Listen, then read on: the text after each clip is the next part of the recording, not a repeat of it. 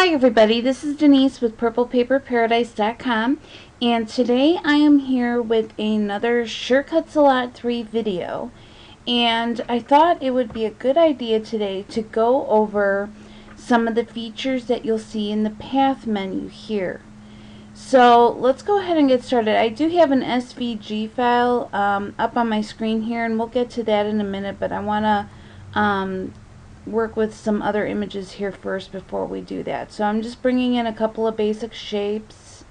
Let's bring that in, and we'll make this one a little bit bigger too. Okay, so I've got two shapes on my screen here right now, and you can see that the diamond shape is overlapping the rounded rectangle shape. Now what I'm going to do is I'm going to go ahead and select both of these shapes. Now, you probably already know that if you go to Path Union, it's going to weld these two together to make one shape instead of two.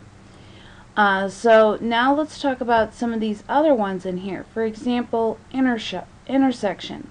If I select this, what's going to happen is that only the area where the two shapes are overlapping will appear. So you can see that right there. Let's go back here so you can take a look. So only this section right here is what you get when you do an intersection. Now if we go to exclude, then what happens is it takes that section and actually makes it like a cutout in the middle. Now when you do this, you'll see that this is all one shape now. It's not like you can separate these two apart. So that's a very, very important thing to recognize there. Let me just go back so we have our shapes again. There we go. And so now the very next thing in that menu is front minus back. Now since my diamond is on the front, what you're going to see here is that the shape that was behind it actually cut out a section of the shape that was in front. And this is a very useful thing for especially if you are working with an SVG where you want to make some changes to it. You can always do some overlapping shapes here and use these features. So let me go ahead and go back here. So now the other option is back minus front. So what you'll see here is that we'll keep this rounded rectangle, but it'll cut out this portion where the diamond is overlapping. And there you go, you can see that there. So that is a very useful thing to have. And I'm just going to show you one way that like I use this kind of thing too a lot is, let's say I'm working with this stocking here and I don't want to have that little tab at the top, is I can do like this, and let me go ahead and scroll up here and get both of these shapes selected. And then I can do, let's see, so this is on top, so I want back minus front. And there you go, see it took out that tab for me. So that's one of the very quick and easy ways that you can like alter your SVGs is by using those path features.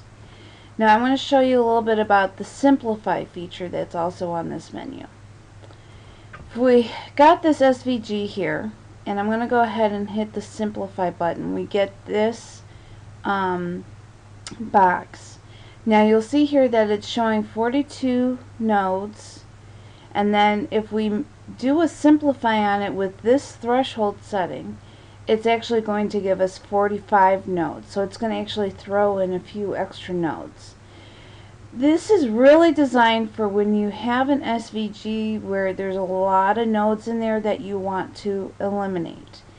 So just for example, I'm going to show you, if I raise this threshold here to say 80 and hit preview, you can now see that we went from 42 to 27 nodes. But you can also kind of see that this area here, like around the top of the stocking, is not quite the same shape that it once was. When you eliminate nodes like this, sometimes you may lose some of the shape. It's basically going to be there, but it may not show as much detail as it did before. It may simplify the curves a lot, so that's something to keep in mind there. So the 20 is the preset that SCAL comes with.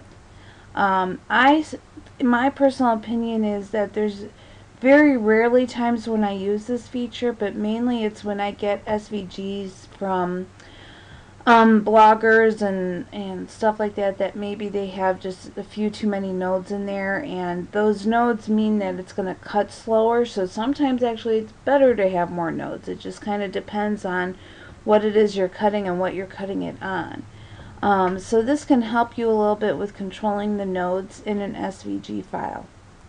This reverse path feature, I'm not really quite sure what this does. I think that what it does is instead of cutting in one direction, it will reverse it so it cuts in the other direction. So that I guess could be useful depending on what it is you're trying to cut and if you're having trouble with it. That might be something you want to try. I've never had to use it, in all honesty, so I really can't attest to how well it works or not.